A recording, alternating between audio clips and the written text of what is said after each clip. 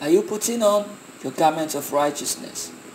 Are you among those who have given up on God because of trials, because of temptations? Is there any secret sin in your life that you need to let go? Please let it go.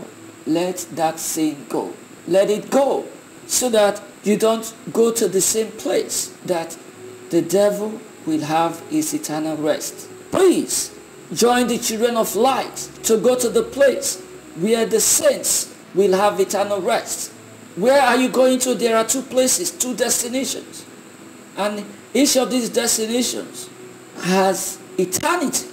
Are you going to rest in hell or you are going to rest in heaven?